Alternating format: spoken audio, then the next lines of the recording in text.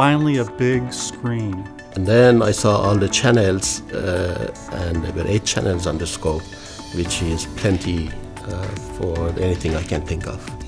And then the digital channels were also wonderful to have.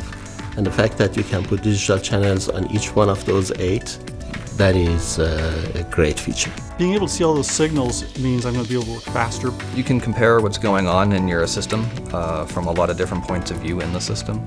It's going to save me time, and that's always our most difficult thing, is time to market. I can just capture everything, and then I can look at all of them, and then as I start to figure out what's interesting, I can narrow it down to just what I care about.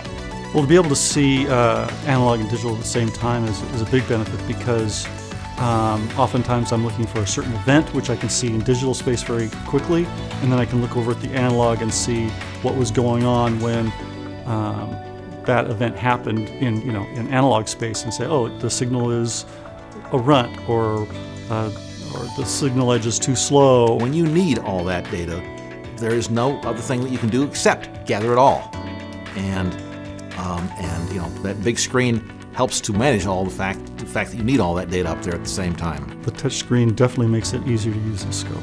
The touch screen is super responsive. It's exactly like you would expect from, now we have touch screens on everything else, and this is, big, great colors, great resolution, and responsive. So I will save time by using this scope in that, I can quickly do things. I can tap, I can zoom, I can do that. It has more functionality. I was learning faster on the scope than I usually learn a new scope. It worked like I expected the scope to work.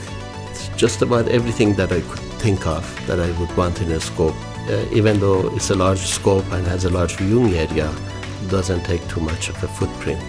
This thing could eliminate other instruments we'd have to buy. It's got arbitrary waveform generator in it. It's got logic analyzer, a lot of channels, a lot of resolution. I like the fact that it's beautiful to look at.